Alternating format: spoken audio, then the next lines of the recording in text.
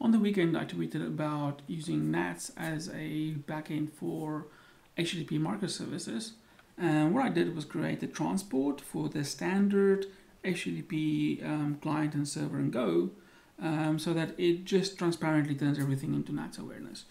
You don't have to change your handlers, you don't have to change your code. All you have to do is inject a new transport, which most of the Go middleware supports pretty much out of the box. It's a standard extension point. So here I have 9 NATS servers that are hosted in San Francisco, New York, and London. It's a large cluster of NATS servers that are really easy to run, very lightweight. These ones are doing persistent storage as well, so they're a little bit more memory than typical, but it's a large NATS network.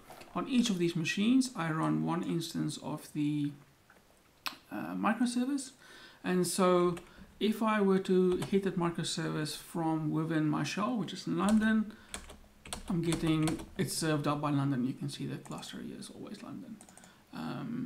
That is because NAT's aware that I'm in London, and it will try to serve the traffic from me from where nearest I am. However, it's using a server in 3 London, in 2 London. Let's see, maybe we'll get in1 London to show up. There it is, in1 London. And so it's doing a load share across these backends. This morning I took time to write a Caddy plugin. Caddy is a HTTP server. It's really great. Automatically out of the box supports a bunch of things, including Let's Encrypt and so forth. So I wrote a quick plugin for that, which allows me to route normal HTTP traffic onto the NATS backend. So here we can see, again, London is serving it and Free London serves it. The connection from Caddy to NATS is persistent. It's long running. No new connections have to be made. It's multiplex. It's really, really fast. Vast amounts of requests can go over there, and it's really nice that we don't have to create any new connections to serve up these requests. This is running in my house in Malta, while the servers are running in London. If I were to make new TLS connections for every request here, it would be extremely slow.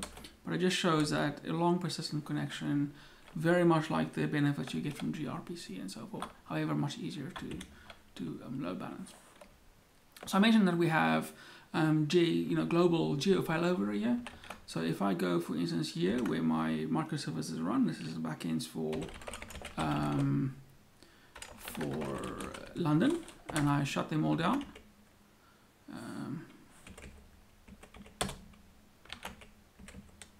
So now London's completely dead. However, our server continued to work because NATS automatically recognizes that someone in London is trying to connect to a service that's not there. However, network-wise, the nearest next available cluster with the service is in New York, and so New York is serving the traffic for me, and load balancing, everything is normal. From the perspective of a user, all I saw is a slight increase in latency. If I start my weather server back up in London, I don't have to start them all, but just to demonstrate, now we're back in London. Geo file back has happened from New York to London. It's instantaneous. I mentioned there that we have things like traffic routing, and so this is the subject within NATS where the microservices live.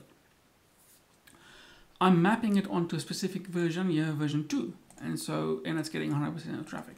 If I wanted to do a rail out of version 3 or a rollback or whatever, I would adjust these mappings, and I would say that version 3 is start getting 1% of the traffic versus 99 for v2. You can also see it's running here in a particular account called weather, and so internally in NATS it's multi-tenanted, so there's a private space for for the weather service.